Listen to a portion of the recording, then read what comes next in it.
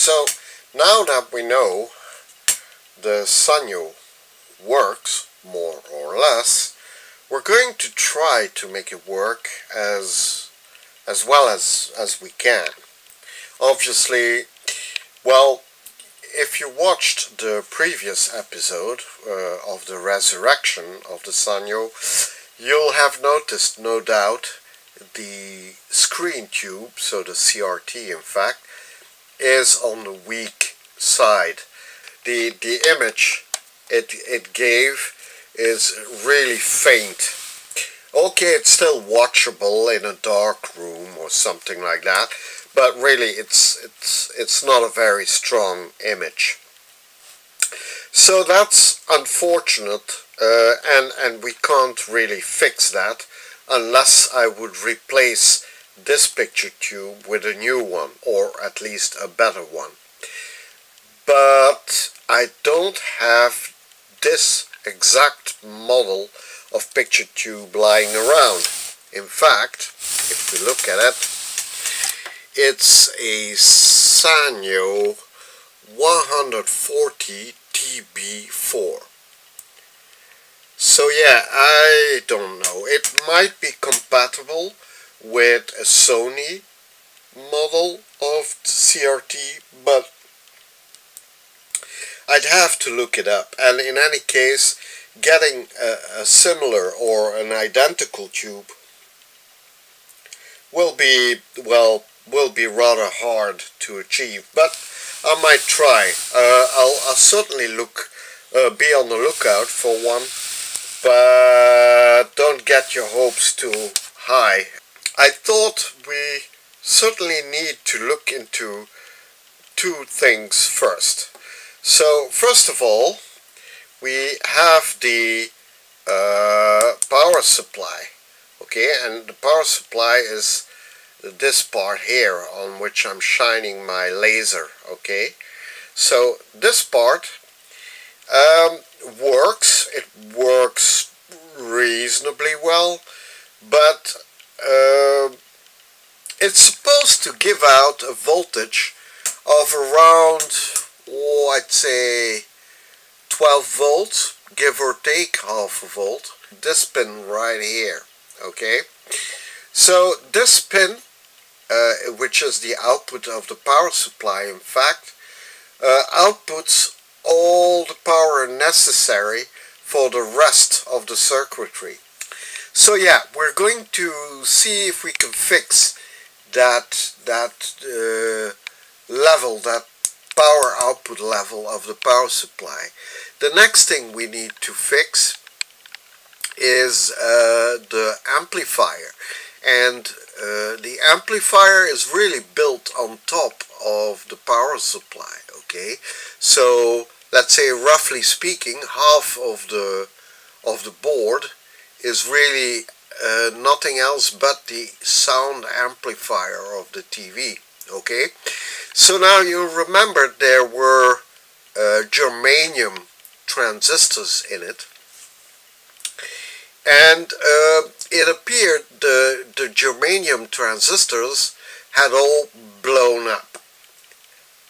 In fact, the speaker itself, which is a 60 ohm speaker, blew up itself. Although visually it looks fine, if you measure its resistance, it's open. Let's see what we get when we measure the resistance.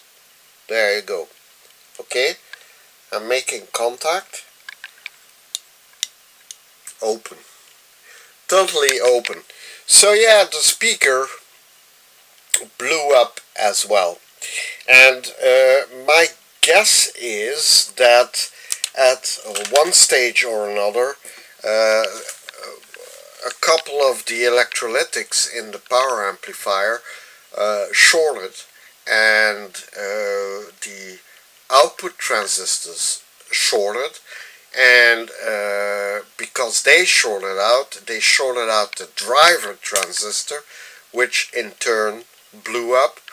So let's say it was a sort of a nasty chain reaction that took place in the amplifier.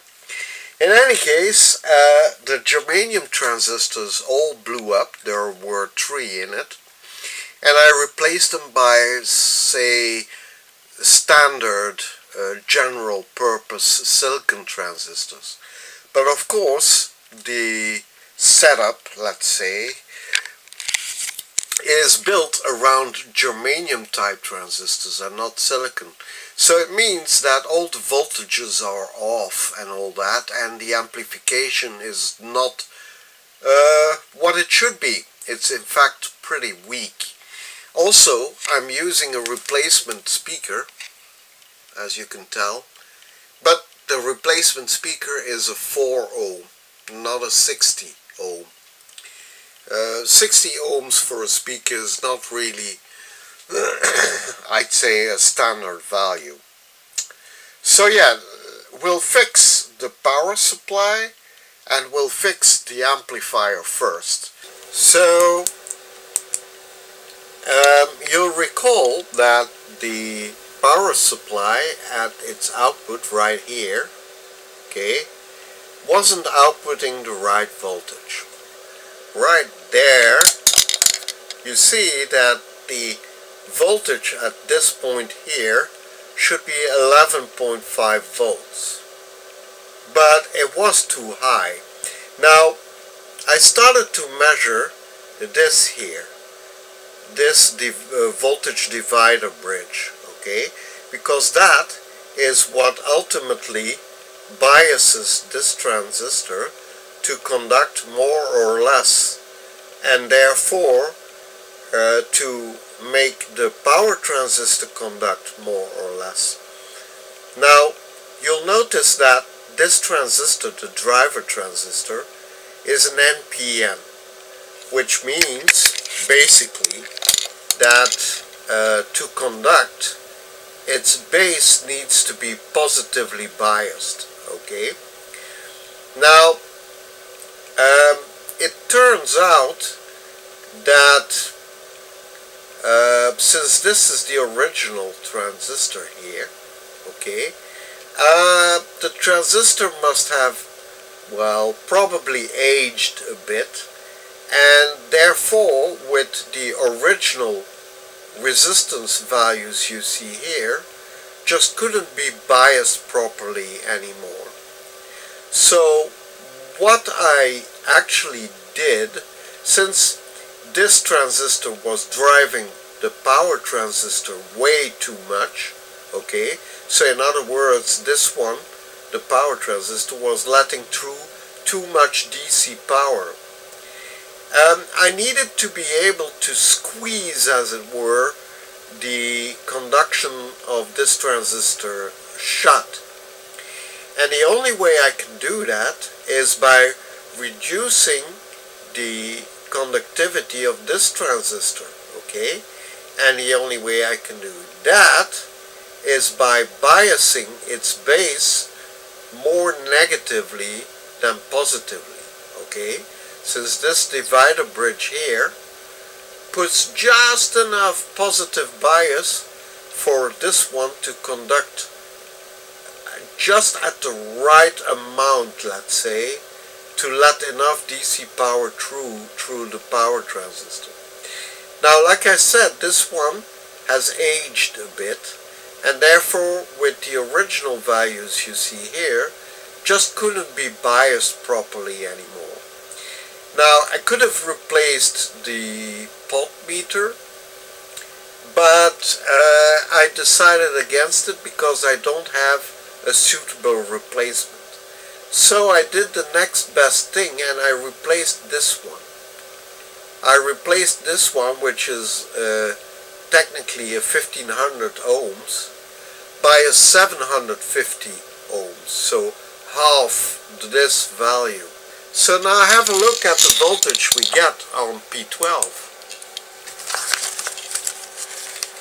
Almost exactly 12 volts, and I'm inputting 15.2 volts.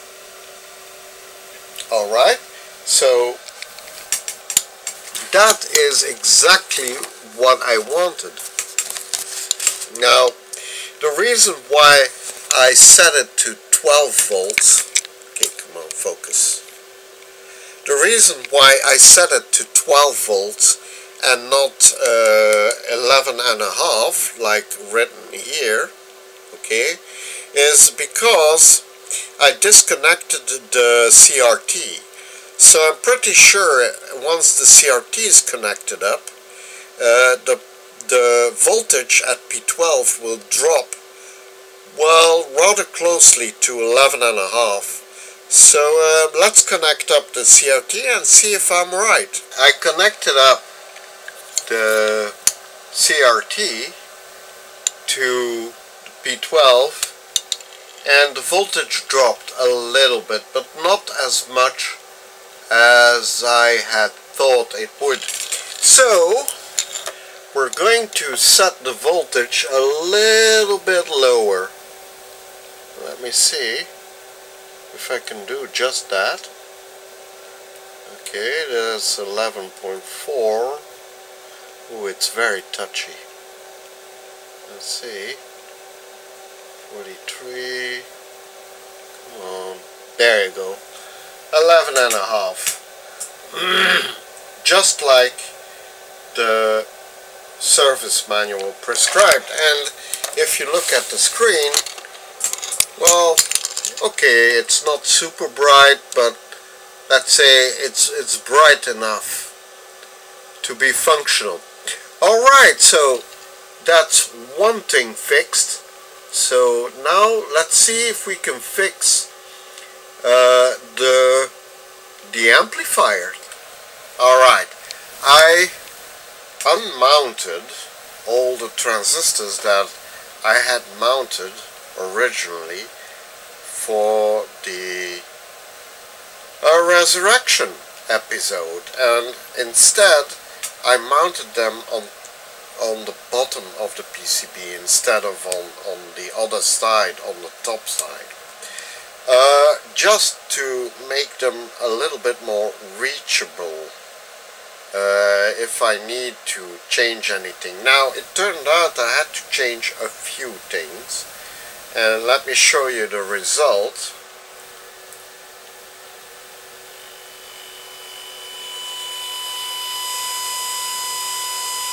Okay, what you're seeing now is the signal on the base of one of the output transistors.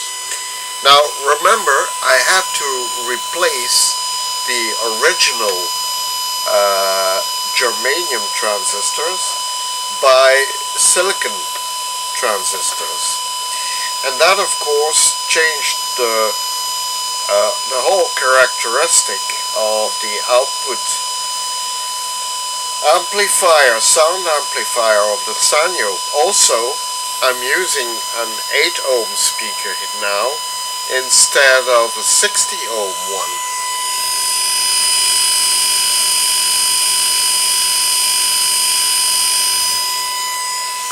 So yeah, it's quite a bit louder, but it's still not very loud.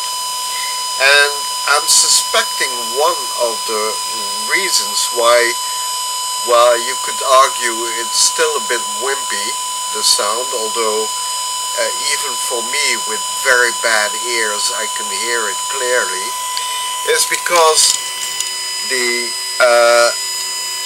sound signal is out of tune with the video signal. Let me show you. Okay, so this is how the video signal should look when the TV is properly tuned. Now, unfortunately for me, I have to detune the TV slightly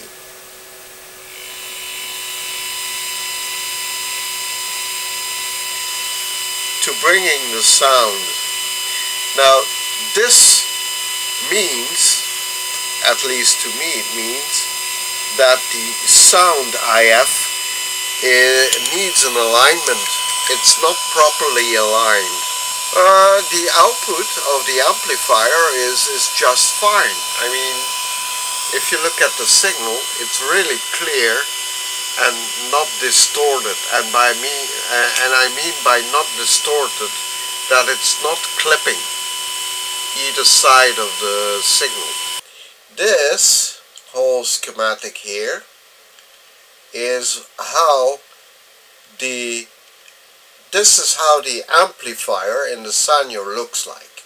So you see here an NPN transistor that serves as a preamplifier and a driver to drive the two output transistors you see here, which is an NPN, this one, and a PNP, which is this one. Alright, now I made a few changes to this whole amplifier because the silicon, the germanium transistors, which were used for this one and this one and this one, were, well, these two were broken and this one was a bit weak. Okay, so I replaced them by silicon transistors. To be more precise, this one and this one are replaced by a BC547, and this one I replaced by a BC557. Now, because silicon transistors use or are a slightly different technology, they also necessitate a bit higher biasing, and by higher biasing I mean that the potential for the base, which is this here, yeah, needs to be higher than for a germanium transistor. So this transistor and of course these two need to be biased a bit harder, you could say, so with a little bit more voltage to be driven. So what I did to test out what the biasing should be, now I could have gone the hard way and calculate everything, but what I instead did was I replaced this resistor here and this resistor here, okay, so the 680 ohms and the 3900 ohms, by potentiometers, well, small pots really, and I replaced this resistor here by a fixed resistor of 20 ohms. Alright, and by doing that I could, as it were, tune in the right amount of biasing for this one and for these two, so that they would output enough power to drive the speaker. Normally, let's say an NPN transistor would be connected like this, and the base of the transistor is biased via a voltage divider bridge like this, pretty much like this. And according to the resistances used for R1 and R2, you can make the base slightly more positive or slightly more positive in regard to ground, or slightly more negative in comparison to the positive voltage supply. Right. Now remember, a transistor, whether that is an NPN or a PNP, has three different conduction modes. Either a transistor is off and then there is no current flowing from collector to emitter, or the transistor is fully on and then all the available current runs from collector to emitter. So in effect it's like a closed switch at that point, or it can be somewhere in a specific conductivity mode. Yeah, so it's not in saturation. Right, so here you have something which explains in graphical form what I'm talking about. So below this point here, if the base voltage is too close to ground potential, so 0, the transistor is off. As soon as you reach a certain voltage, I mean bias voltage, which, if I'm not mistaken, is somewhere around 600 millivolts, between base and emitter, it starts to conduct. Now, if the voltage is too high, then no matter how much more voltage you would put on the base, it will stay on, and that's what they call saturation. Yeah, in this case, the transistor will be on, fully on, and will stay on, no matter how much voltage is on its base, and it will also conduct maximum current. Now, what we need is a transistor which is biased, so that its conductivity is lying on this slope here. And ideally, it should be on somewhere in the center of the slope.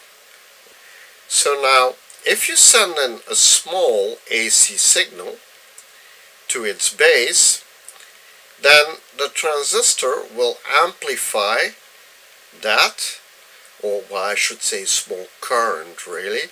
Then the transistor will amplify that current to a current which is a lot bigger, yeah, at its output, and it will output it completely. In other words, it will output a signal which is pretty much as big as the, peak to peak, as large as the power supply allows for. Now, and here comes a little problem. If you bias the transistor, so if the potential of the base of the transistor, yeah, is incorrect, so it's either too positive or too negative, you will get something like this. When you input a small signal and the base is too positive, then the positive end of the voltage will be clipped. So the top of the positive side of an AC signal will be cut off. So you get this, a flat end, and then the full negative side. Yeah? The same thing happens if your base is biased too low. And then if you input a signal, you will get the full positive side of the AC signal, but the negative side will be clipped, so cut off. Alright? And that will result in a sound which sounds scratchy. Well, not nice. The sound will, in fact, will sound really horrible. As I told you, I replaced the transistors, which you see here.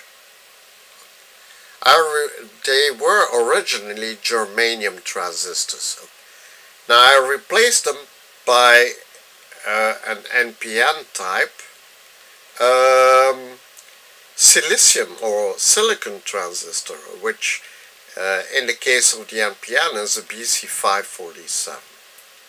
Now the thing is, first of all, the germanium transistor requires far less voltage to bias its base, and far less current, in fact, to bias its base than a silicon transistor.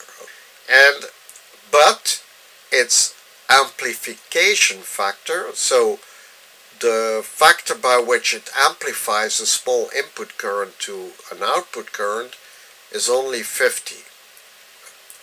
whereas for the BC547 it can amplify an input current by almost 300. So you can understand easily that the biasing of those transistors you see here, will have to be completely different from germanium transistors. Alright?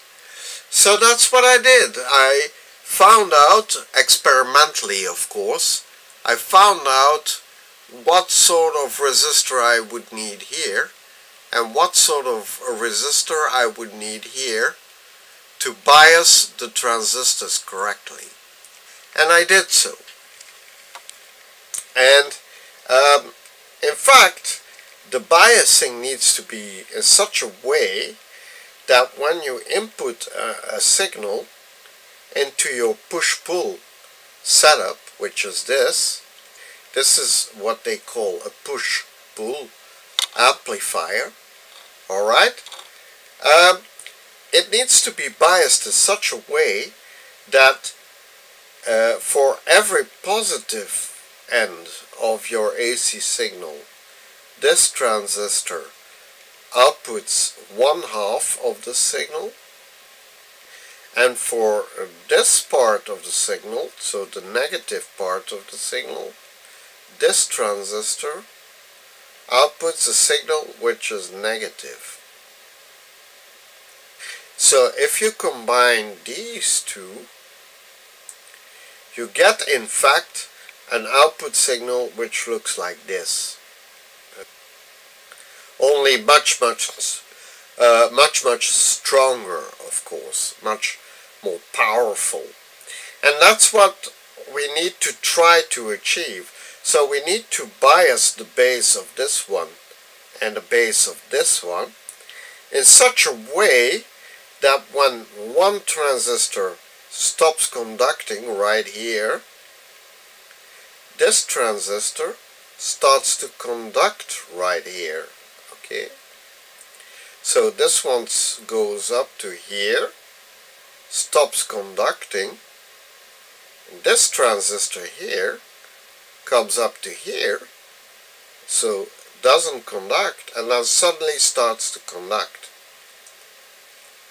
So, and the point at which one stops conducting and one starts conducting, so that point here is what they call the crossover point. So what I tried to do experimentally with these parts here is I tried to find the correct values to bias the transistor. So I used this little potentiometer here to bias the driver transistor, and I used this one here to bias the two power transistors, so one here and one over there, so this one here. And that's exactly what I did. Well, there you are. I finished building in all the parts that repair the sound amplifier of the Sanyo, and what you're seeing right now is the convergence test. So you also have the checkers test image, yeah, then you have the grayscale, that's the coarse grayscale, that's the fine grayscale, and all in all the image is really not that bad. There is one weird thing though, and that is that line you see crossing the screen. It's very light, it's almost ghostly light, but it is there. However, its brightness diminishes with each band of grayscale. So in fact in the black it's off. So yeah, I'm guessing this may be a problem of the vertical deflection, maybe an artifact created by a bad capacitor, possibly. I don't know, we'll have to investigate. Okay, so what else can I show you? Oh yeah, the crosshairs. Okay, like I said, the image looks very decent. Maybe the focus is off by a bit, but it's really not that bad. Okay, what else? This is a plain color field. This is a very coarse grayscale. This is a test image, a bit like my test image up there. Okay, but simpler, let's say. What else do we have? I don't know what this is. Let me see. Okay, raster it says. Okay. Then this is the multi-burst. Alright. And the multi-burst, if you look closely, so the space between the lines shows you at which frequency the image burst is being sent. So this is very low frequency, a bit higher, still a bit higher, still higher, and so forth. Okay? And the higher the frequency, it can resolve on the screen. So the better the quality of the image, obviously. And if I look closely, I can detect lines up to here. They're faint, but they're there. Let me see, maybe with the contrast a little.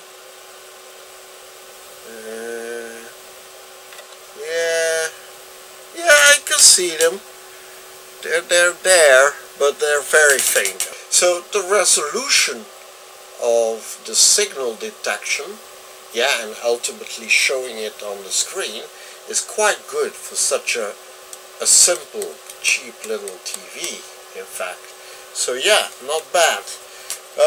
So the video will probably only necessitate a slight adjustment, if at all. However, the sound is very much off. So if I detune the TV a little bit, right, switch on the sound,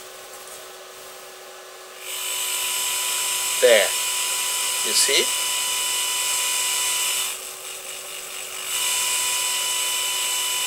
I get the test tone, but then I detune the TV.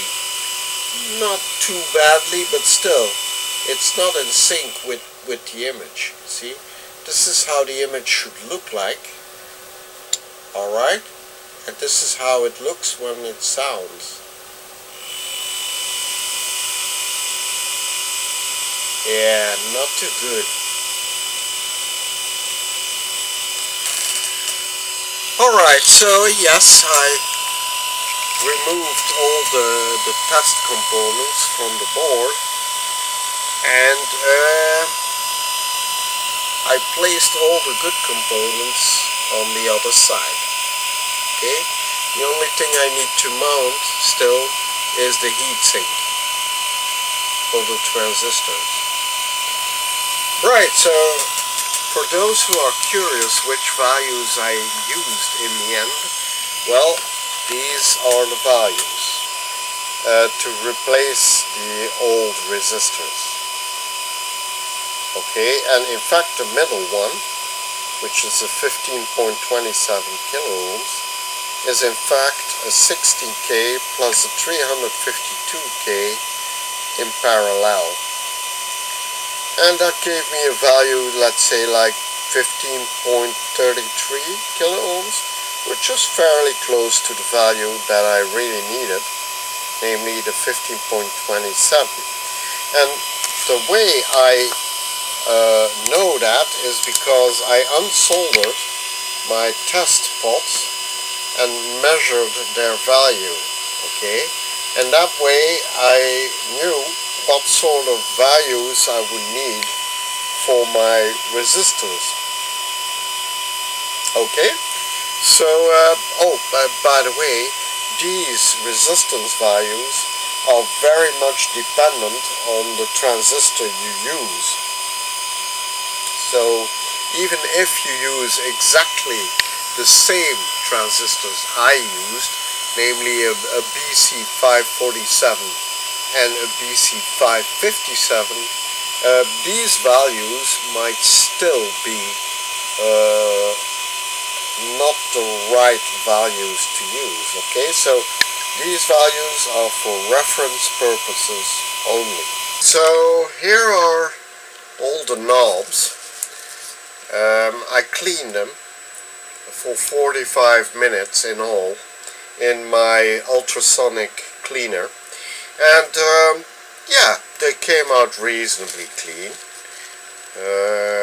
At least the silver knobs, which are the on-off volume, which is, let me see, this one, okay, that came out alright.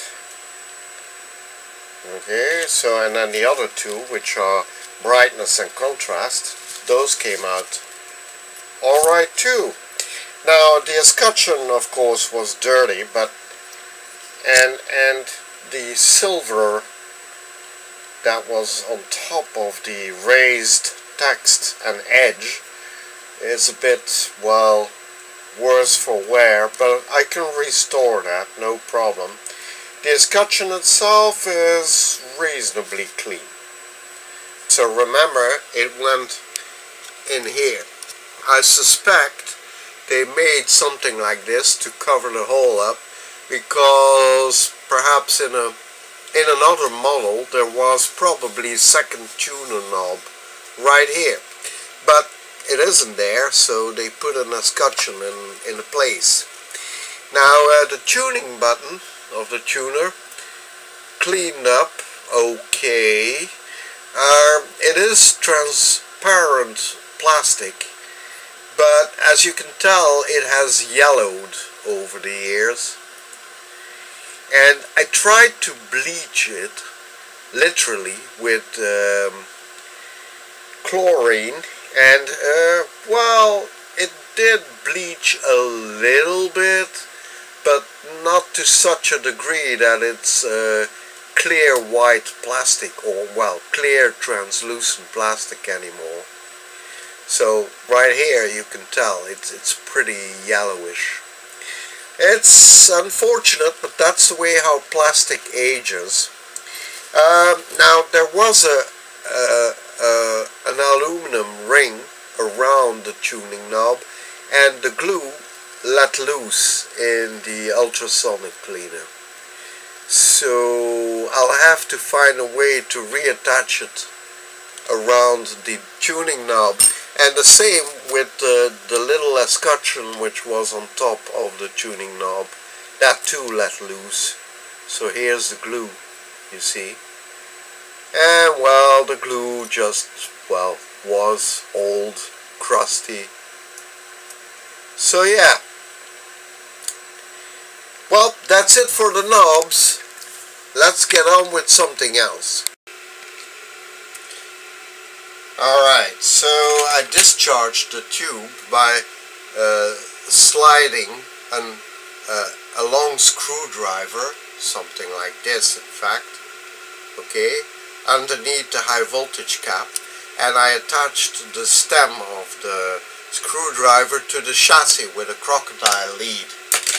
So I'm pretty certain there's no more high voltage. Now the high voltage knob, as it were, is attached with a little clamp to the picture tube. So what I'm going to try is to carefully, without damaging the tube, slide my needle nose pliers underneath and clamp together that little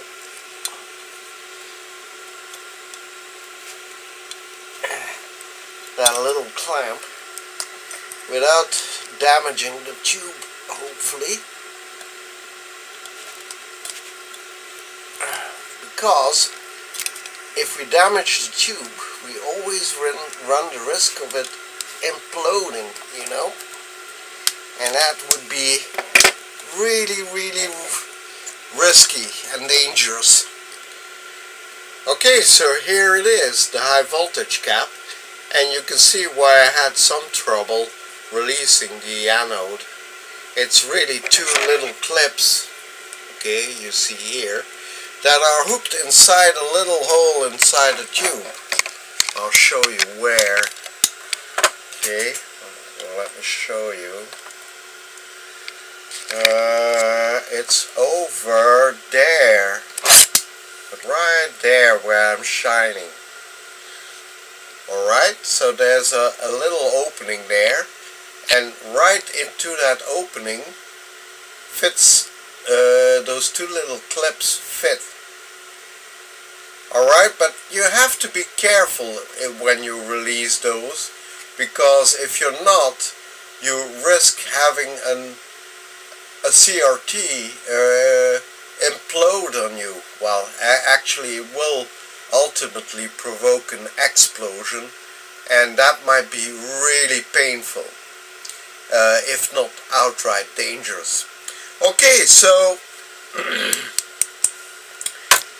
here is the high voltage board in its entirety. So I pulled loose the connector, and here it is. So there's the high voltage rectifier and transformer up here, and then there are several power transistors which generate the high voltage. There are a few smaller transistors as well. There's one here, for example, and there are a couple here. And then there are also quite a few capacitors that will probably need replacing. A few electrolytics for sure. So this one is the most obvious one. But okay, there's a small transistor here. There are a few electrolytics here. Alright, so there's one over there. So yeah, there are also a few non-electrolytic capacitors, like this one for example, which is an 0.1 microfarad or 100 nanofarad. This one is 15 nanofarad, and they are rated for 400 volts. Alright. Okay, so yes, I think I have my work cut out for me. So what I'm going to do next is replace all the electrolytics and measure a few resistors and a few capacitors to see whether they have drifted in value. For some of you who are still not convinced that replacing capacitors, well, electrolytic capacitors, is a necessity, let me show you why I systematically always replace electrolytics. So this is a 16 volt 470 microfarad. Alright, okay, have a look at what the screen says. So it says 537 microfarad. Okay, it drops and it rises a little bit, but it's all over the place, you know. And in fact, I'll show you why it's all over the place. Oh, and by the way, just for reference, this is a brand new 470 microfarad, and this is 15 volts, okay? So let me show you what this one measures. Oh, and by the way, That's a simple little to-know trick. The short lead is always the cathode or negative, and the long lead is always the positive. Alright, so that's a nice thing to remember. Okay, it probably needs to charge a little. Oh, it's charging up. Okay, so this is a brand new 470 microfarad capacitor, and as you can tell, it's rising slowly in value, but I'm pretty certain it will stop at 470 microfarad. Alright, now one of the reasons that I replace electrolytics is not only because they drift in value, but also because they leak. And if you look at the board where I released the capacitor, okay, do you see that glob of oily stuff? Wait, let me show you. So that glob right here, okay, well, that's where the electrolytic leaked, and you can see that at the positive end of the capacitor. You see that brownish stuff around the positive lead at the top? Well, that's where the capacitor leaked. So you see it's all shiny, and you can even see the capacitor is slightly bulging at the negative end. So yeah, this capacitor was slowly turning bad. So that's one of the reasons why I always replace electrolytics. I finished replacing all the electrolytics on the board, and in fact you can see it's those black ones with the shiny cap. Okay, and there are quite a few in there. There's one there, and there are a few here, 4 in fact. Then there is 1, 2, yeah, 2 here. So yeah, let's say 6 electrolytics, and there was 1 tantalum. Although tantalums are reputed to be quite stable, reliable capacitors under temperature, I had to replace the one which was in here, and I replaced it with a new tantalum capacitor, which is this little yellow one here. Now I'm running over these large gray capacitors you see here, and I also measured the large green one. Now the large green one should be 2.2 microfarad, and it measured 2.7. So not too good in fact, but let's say, well, it's tolerable. It's not exaggeratingly bad. So I decided that I would leave the green one in. So here's a little mystery for you. Have a look at the picture tube, and more precisely the date marker on the picture tube. See here? It says August 1970. Now, I happen to believe that this TV, or rather the model that we're seeing, was built around 1965, but apparently the tube is from August 1970. So it's possible the TV is actually 5 years younger than I thought it would be. Interesting. Or unless, of course, the tube that we're looking at, the 140 TB4, is in fact a replacement tube. It's possible, but I'm guessing the tube we're looking at right now is factory.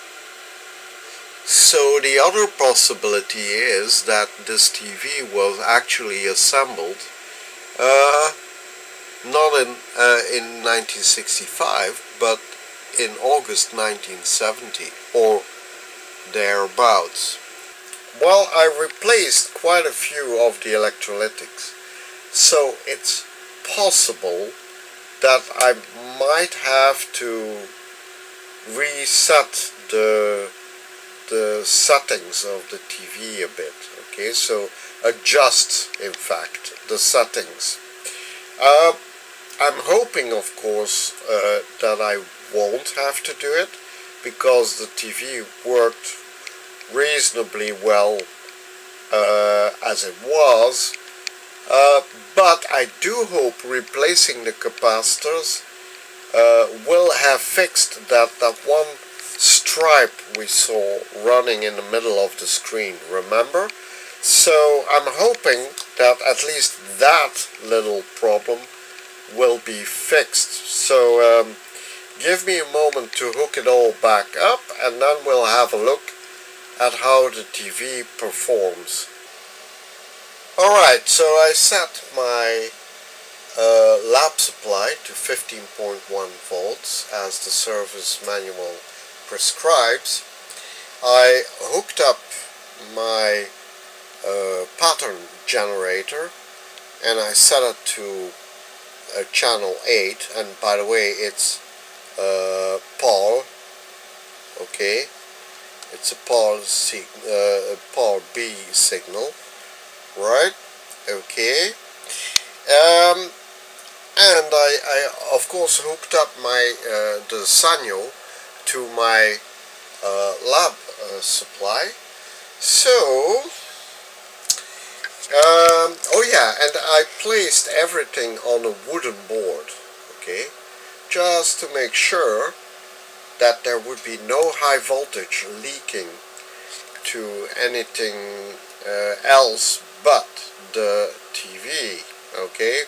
In fact, you could argue the high voltage part, which is right here, is still a little bit too close to the underlying machine here, but I'm guessing that it is far enough from the chassis of my function or my pattern generator, so I don't think there will be any arcing towards well, towards the chassis of my pattern generator. Okay, so yes, in fact I'm going to, voila, I'm going to slide it up more like this. Okay, so the main chassis of the TV is resting on a piece of foam on top of the wooden board, not so much to insulate it, but to keep the chassis as far away from high voltage as possible. Okay, so the foam is in fact acting as an insulator between the chassis of the TV and the main board. Okay, well, I would say let's switch it on and let's have a look what the TV will do.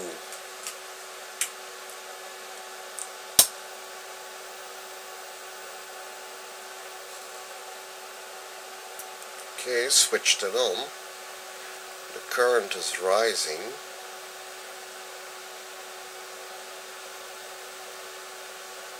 Oh yeah, there we go. Yeah, and like I expected, yeah, as I expected, changing the capacitors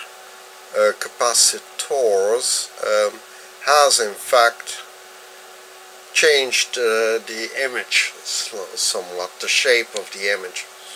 So yeah, we'll have to We'll have to change those settings a little bit. But let's see, I'm curious to see whether that stripe is gone in the center. Oh yeah, it is gone. There's no more line in the center of the screen as there was before. Nice! So replacing the electrolytics has in fact fixed that strange line that was showing up in the center of the screen.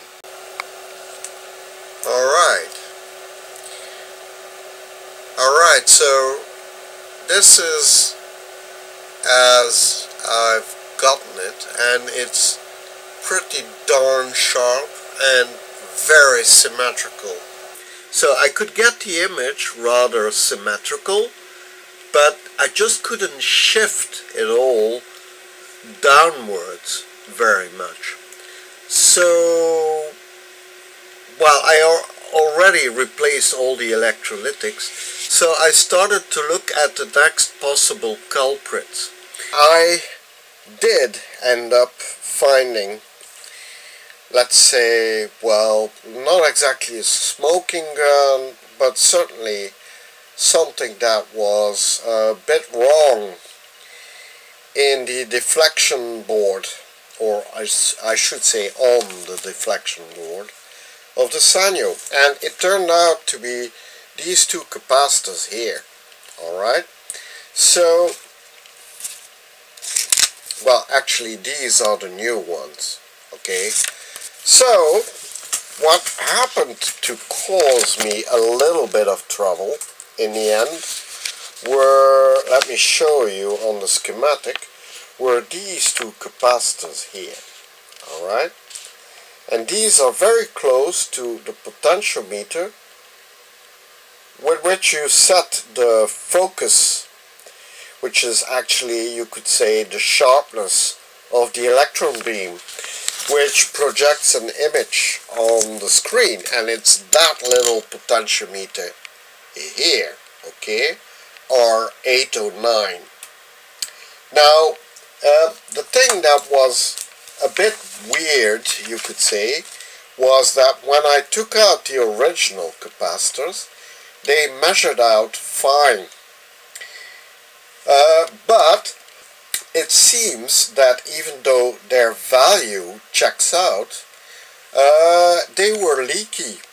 And in fact, this one here was the leakiest of the two. And that's, let me show you. So that's the capacitor 319, okay?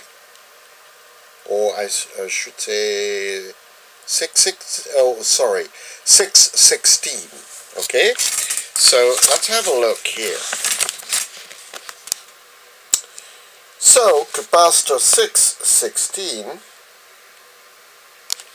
is this capacitor right here turned out to be leaky.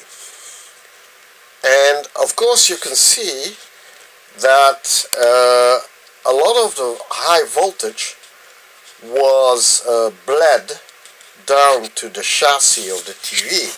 So when I say it comes from the high voltage, I mean it really comes from very high voltage, right here. In fact, on the high voltage transformer, which produces ultimately right here at the top a few thousands of volts, which will be rectified and used to power the anode on the CRT. You know, that red wire leading all the way up to the body of the CRT. Okay, in any case, the voltage around here, when I say the high voltage, okay, then you can see that on the high voltage transformer there is an output here which is rectified and produces about 300 volts, okay. So part of the focusing potential was bled down to the chassis, which of course influenced not only the sharpness of the image, but perhaps surprisingly also the size of the image. So you'll remember that I told you a few minutes ago that the screen seems to be too high, in fact, or not placed correctly on the CRT's picture face, okay? And that was also because of a wrong focusing voltage, okay? So intermittently this capacitor was bleeding electricity to ground. So I fixed that, and to make sure that I would not get any more trouble from this side here anyway, I also replaced C615, which is the new yellow capacitor you see over there. Okay, so now the image is not only stable and sharp, but it also has the correct positioning on the CRT screen. So great. Okay, so it turned out not to be a resistor which was defective, but at least one capacitor, which I replaced by this new one here.